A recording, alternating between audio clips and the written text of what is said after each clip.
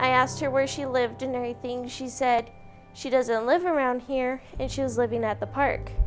So I decided to take a walk home and try to figure things out. I told Ashlyn, you know, my name's Tori. We'll hang out some other time, okay? Just be okay.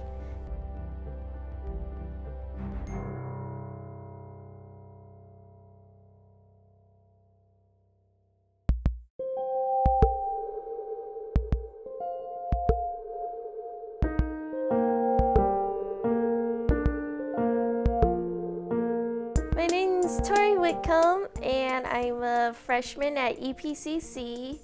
A couple of summers ago, I was being dropped off at a nearby park for my first date, to meet my date there. A couple hours went by and he didn't show up. So I just sat in the shade of a tree, waiting and waiting, and a little girl was there.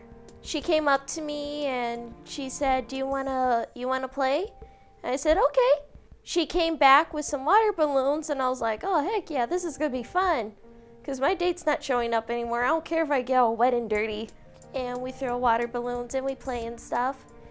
And the water balloons quickly ran out. So we started, to talk and stuff. And then she started to do a dance on a pole. And she was like, my daddy taught me. And that threw me off. Then she started to tell me more stuff. I asked her where she lived and everything. She said she doesn't live around here and she was living at the park. She was actually sleeping at the park in a nearby tree. And I looked at the tree she pointed to and it had blankets and a backpack. And I was asking her what she was doing there at the park. She said her mother beats her and her father isn't there, so she ran away. And she lifted up her shirt partway and she showed me some bruises and said her mom hit her there. And I was really concerned. And she went to her backpack to get some food and she only had like 2 pieces of quiche left. So we went to a nearby store and we went there and I got her a 6-pack of water, some fruit snacks and other food to last her a little bit. By then my date still hadn't shown up and it was getting incredibly late.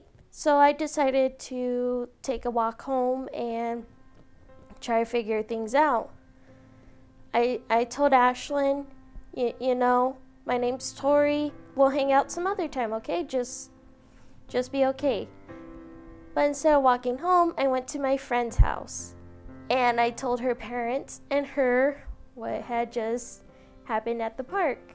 So we walked back to the park looking for her, and we couldn't find her. So we went around the neighborhood, knocking on doors, asking if anyone had seen her. When I got home later that night, my friend's aunt called and said they were looking for Ashlyn, and they had found her and they tried to give her a sandwich, but she ran away. Eventually, they caught up to her and they said, we're friends of Tori. And she stopped and came up to them and everything was okay. At that point, the police were called and they took Ashlyn away. I haven't heard anything about Ashlyn or the case or anything like that ever since that day 2 summers ago. There was nothing else I can do. She needed to get home because she is a little kid, and I honestly do not know if she was telling the truth or not. When I called, I knew they would at least ask the parents some questions and they would look into it. So I believe it was the right thing to do.